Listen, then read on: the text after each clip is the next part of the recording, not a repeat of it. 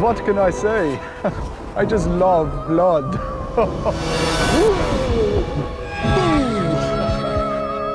Oh, blood. What, do you have that on steak? Oh, steak. Yes, I love steak. As long as it's not wooden and through my heart. Cut. What are you doing? My story. You said do a story on famous bloodsuckers. Mosquitoes, Cale. I meant mosquitoes. Oh, mosquitoes. Hey, what's cooking, good looking? Personally, I think Joe should have been a little clearer with his instructions, but as you and I both just found out, this story isn't about vampires, it's about mosquitoes. This year's floods have also seen a surge in mozzies. While you're predicting an increase in rain this summer, I'm predicting an increase in mozzies. This year, I am really concerned. Yep, these annoying little bloodsuckers are out in force this summer. Oi, which I reckon, you probably already knew. Hey, what you mightn't know though is just how dangerous these little insects can be. Seriously, Cale, how do you think I'm a vampire? What do you want? It took me 2 hours to put the costume and the makeup on. Why would I take it? I'm a vampire. Forget about snakes, or tigers, or sharks. Ugh.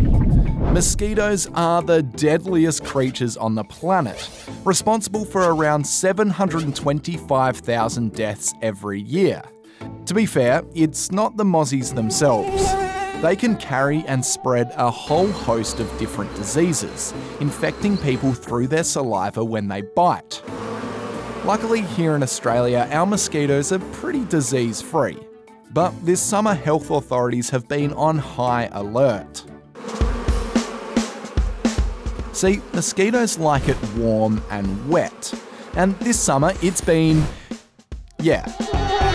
Mozzies breed in pools of stagnant or still water, and then are most active when it's warm.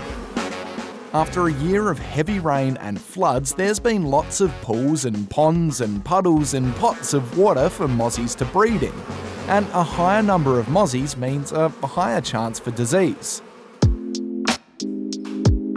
Earlier this month, Victoria recorded its first death in almost 50 years from a disease called Murray Valley encephalitis.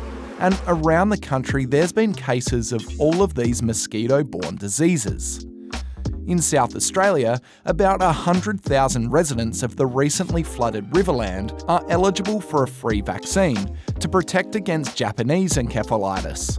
And every year, councils in Victoria do mosquito surveillance, where millions of mozzies are caught, sent to a lab, and then analysed to see which mosquito-borne diseases the community might be at risk of catching. Health authorities say there's a few things we can do to keep ourselves safe as well, like wear mozzie repellent or use mozzie candles, cover our arms and legs with loose clothing, and be aware of pools of water around the house. I hope this isn't holy water. You're not a vampire. You're not a vampire.